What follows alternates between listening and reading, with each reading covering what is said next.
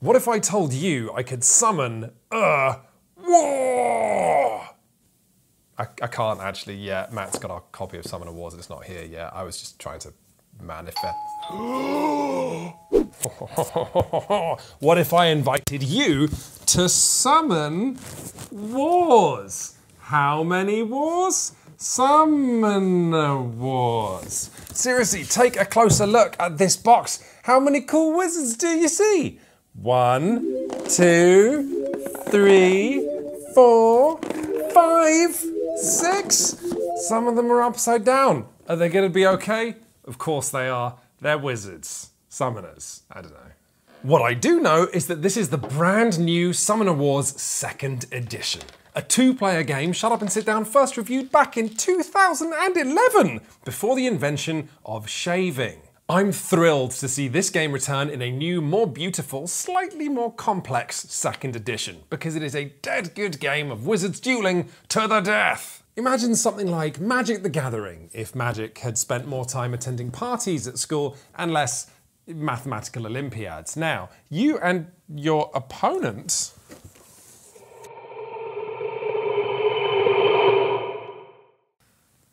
That's creepy. You and your opponent are going to pick a deck that is your summoner. You're going to set that summoner up in their starting formation, and then you're good to go, because that's setup complete, and you are ready to sink into a tactics game as colourful and kinetic as a ball pit. Like Madcap Dueling Game Unmatched, which I gave a positive review to last year, Summoner Wars wants to be collectible without being demanding. So, here's how you play. Going back and forth between your opponent, each of you are going to take a turn that goes start a turn, summon, move, build, attack, magic, draw. Repeat back and forth until someone's summoner is dead, at which point you presumably bury them, or what's left of them, and then you're the winner. Let's look at that turn structure in a little more detail. At the start of your turn, you're going to be holding 5 cards. First, you can summon any soldiers you're holding next to your gates, paying their cost in magical energy. Next, you can move up to 3 people, 2 squares each, but they cannot move through one another, which is where you learn that one of Summoner Wars' ancestors is the humble sliding block puzzle. In the build phase, you can build any of the extra gates contained in your deck, and then in the attack phase, up to 3 units can attack with this many dice. Units with the sword symbol can clobber adjacent enemies, roll this many dice and do 1 damage for each sword you roll, which are on 5 sides of the dice, which is juicy and generous. While units with the bow symbol can fire in a straight line up to 3 spaces away. But bows are only on 4 sides of the dice. During all of this carnage, every enemy card you kill, you get 1 magical energy. Finally, in the magic phase, you may discard any number of cards from your hand for 1 magical energy apiece. And then you end your turn by drawing back up to 5 cards. There's nothing too sexy about any of this yet, so allow me to introduce 2 rather juicy and delicious additional elements of Summoner Wars that you and your opponent are going to be trying to display dominance over. This was the bit in the script where I was going to take out 2 strawberries, and then when I said the word display dominance, I was going to crush the strawberries with my hand. I found out just now, my wife has eaten those strawberries, so these are potato gnocchi.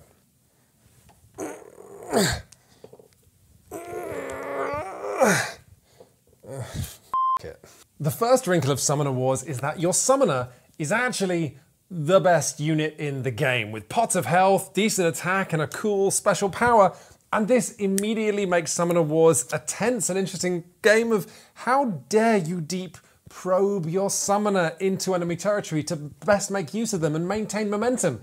Think of it as if your king in chess was also your queen, and she could take an absolute leathering before passing out. And the second wrinkle is even better. This trim little 30-card deck you start the game with is all the magic you get, ever. So if you've got no cards left to draw, you stop drawing. If you've got no units left to summon, you stop summoning. And your summoner can burn through this deck in just 6 turns if you're really pushing them to the max. You know how most cinematic fights end with one character looking inside themselves and discovering the strength they have deep in there? Summoner Wars tends to end with one summoner or both of you looking inside themselves and discovering that they are now friendless and spiritually destitute. All of which makes Summoner Wars like the jet ski of tactics games. It is so easy to just get on board and start thrashing about and having fun, but there are oh so many ways to end up flung out of the vehicle and end up drowning in the ocean of your own bottomless idiocy. Your first games of Summoner Wars will, if you're like me, see you accidentally blocking your own summoning spots and attack paths with your own units, reducing your advance to that of a moderately tactical toddler tripping over their own shoes, and soon you'll start to realize that every single soldier's special ability isn't just keeping the game fresh, it's offering the opportunity for you to get really, really clever. But no matter your skill level, Summoner Wars tends to remain exciting, partially because the turns are so big that who's in control will often change from moment to moment. 1 minute you'll be in control, then your opponent will take their turn and they'll be in control. But also because no matter how smart you are, you still get to roll these fat handfuls of D6. Wow, that was awesome. Summoner Wars is not a beer and pretzels game. It's more like a tactics game that has had exactly one beer, where the dice rolls tend to be quite predictable, but every so often they surprise you and have one of you or the other going, ah! Where, for example, you might think you're definitely going to kill a unit, and this time, oh, you don't, and now it's still active, or you take a shot at a summoner and you do just a little bit more damage than you were expecting, which causes your opponent to retreat a little bit faster than they were planning to. Now, lots of dueling games have good moment-to-moment tactical gameplay. What makes a great dueling game, and what Summoner Wars has in spades, is this idea that you're on a journey together with multiple acts in each game. By burning through your deck and playing big bruises, you have a hope of taking the fight to your opponent, ripping down their gates, compressing the geography that they have to play with, so summoning and moving is harder. And you might have 10, 15 minutes of really bringing the fight to your opponent, followed by another 10 or 15 minutes of them just keeping you at bay, using the fact that you're on their side of the board to play more efficiently, to only summon units when they need them, only play events when they have to. And at that moment of the game, you might realize you're burning through this deck too quickly. If this game is like fencing, this deck is like your fence's stamina. And when you start burning through it too fast, if you're not really bringing pain to your opponent, you gotta ask yourself, oh, should I keep up this pressure? Is that how I win? Or do I back off and try and take a breath before I pancake into the end game of Summoner Wars with no cards? But maybe I shouldn't get too deep into the strategic weeds here when the real core thrill of Summoner Wars is maybe not the game, but simply all the different summoners and decks and play styles there are to try, all the different matchups there are to explore. It strikes me as so weird that the tabletop scene in general is obsessed with asymmetry, like the recent game Merchant's Cove, which we talked about on episode 140 of the Shut Up and Sit Down podcast, a game where everyone runs different shots. I get it, asymmetry in tabletop games is absolutely awesome. It's so much fun playing a slightly different game to your opponent. But so many of the people who want asymmetry in board games seem to have forgotten or willfully ignore the fact that card games are a supernaturally successful example of asymmetry, and Summoner Wars 2nd Edition is no different.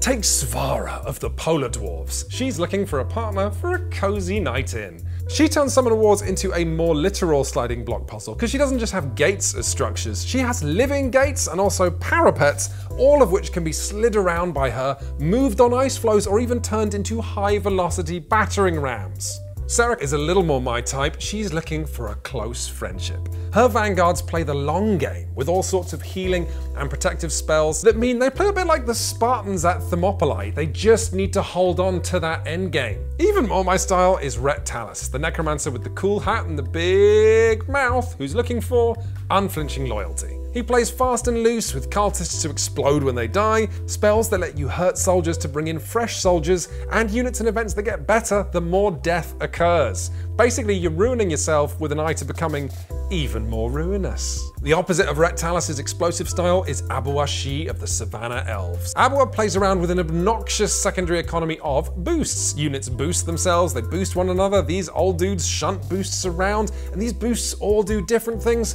What's happening? I don't know, but Abua just cast the spell that gives 2 units one another's boosted abilities, so it's probably gonna suck. Even more annoying than this is Takulu of the Breakers, who's looking for a weak mind to dominate. She can mimic, move, stupefy, and even take control of her opponent's units. And finally, we have Sneaks. Sneaks is probably just looking for a hot meal. Since almost all of Sneaks' goblins cost 0, you're gonna have to fight basically all of them on your way to the bottom of Sneaks' deck, and Sneaks can swap position with any of them.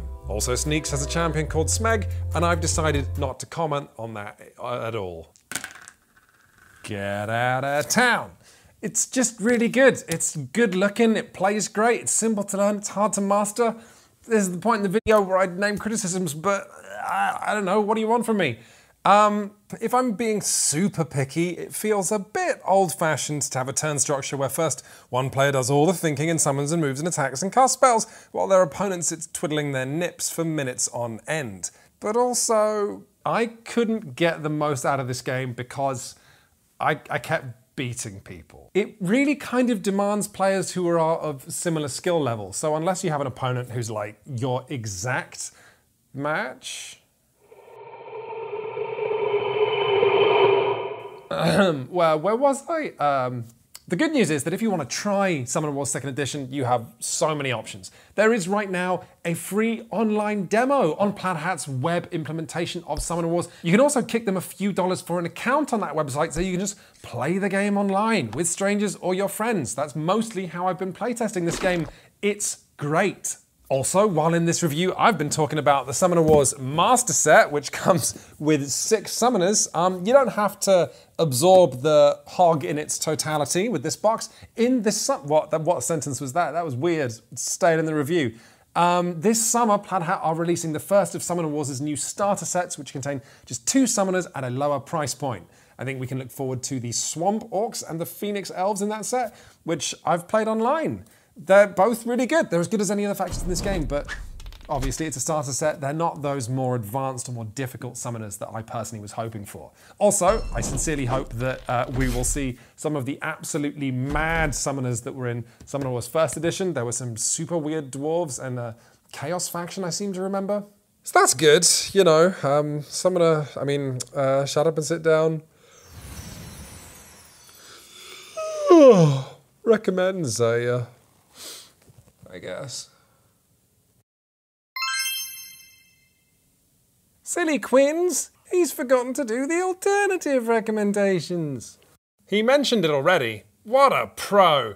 But Unmatched is another terrific looking and collectible 2-player dueling game, although it plays with 3 and 4 as well. But it's a whole lot quicker, simpler, and sillier. Look, I set up a 3-way match between Little Red Riding Hood, Buffy, and Beowulf. Does everyone remember that episode of Angel where Angel was a puppet?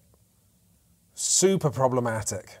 But if you want a 2-player game that's less simple, less accessible, more expensive, more long, and actually just as silly as Summoner Wars, definitely take a look at Mage Wars. A deeply over-the-top game where players cast their spells from a profoundly plastic, yet still somehow cool, spell book. Very cool game that.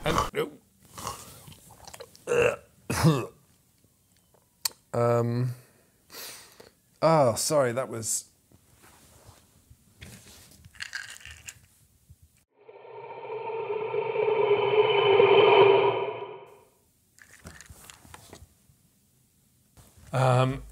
we have other videos you can watch. Bear with me. Hi, Matt. Amazing puppet. Really nice craftsmanship. Thing is, I don't know if I have room for it in my flat, so I was wondering if I could send it back to you. No, I do like it. I do like it. Okay. Yep, thanks. Okay, sorry. Bye. Bye.